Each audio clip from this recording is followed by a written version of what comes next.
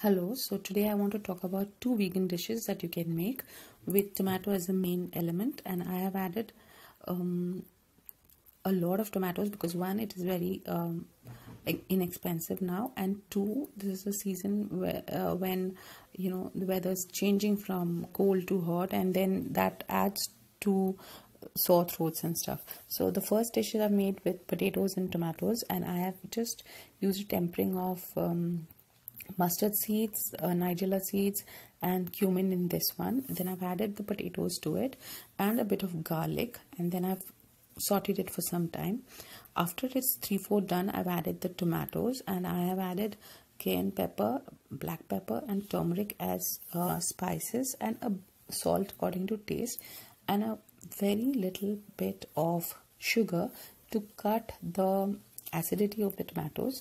And then once you do that, you have to put on a lid and cook it on a very low flame for till it is fully done, and the tomatoes are nice and mushy. They've lost their form, so this becomes very tasty. You can also add a garnish of coriander leaves and or mint leaves, but yesterday I didn't do anything because I wasn't feeling too well, and I didn't want to wash any more vegetables or anything else. So this is a very simple dish, and when all the vegetables in the fridge have got over, this is something I try. So do try and let me know if you liked it.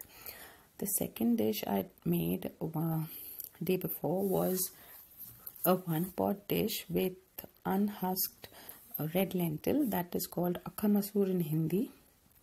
It's a very tasty dish, cooks very fast, and I added spinach to it, so it became a very wholesome dish.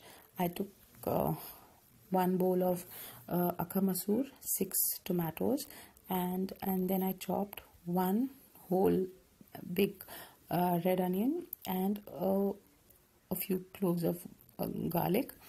So I took some coconut oil in a pressure cooker. I made this in a pressure cooker. So I took some coconut oil in a pressure cooker, tempered it with mustard seeds, cumin seeds, nigella seeds, fenugreek seeds, and fennel seeds. That's the panch foran that you have in India. And then I added the onion and garlic, sauteed it for a bit. Then I added the chopped tomatoes, and for spice I added cayenne pepper, black pepper, and turmeric.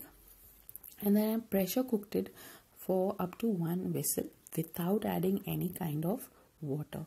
So what happens is, when you pressure cook it like this, it becomes soft, the tomatoes, and it becomes very, very delicious. Then after that, I added the washed and soaked red lentil, akka masoor, and I chopped up one bunch of spinach and added this to the dish, so that it became a complete one-pot dish with protein and vitamin C and all the kind of right minerals. So it becomes a very good thing to eat. Again, one more spice I added in this was a bit of clove powder.